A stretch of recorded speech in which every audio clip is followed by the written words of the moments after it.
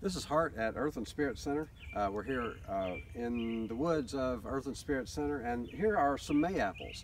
So Mayapples are spring ephemerals. They come up in the spring and then they go away. But in the meantime, in fact, they might not go away. I think maybe Mayapples will continue to appear during the summer. But here is the fruit of a Mayapple.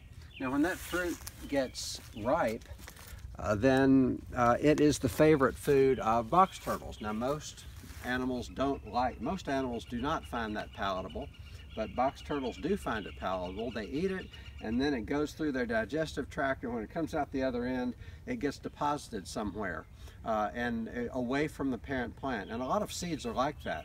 They are programmed to not germinate unless they go through the digestive tract of a turtle or a bird or some kind of mammal like deer. And so we need Mayapples to support the box turtles, and we need box turtles to support the Mayapples.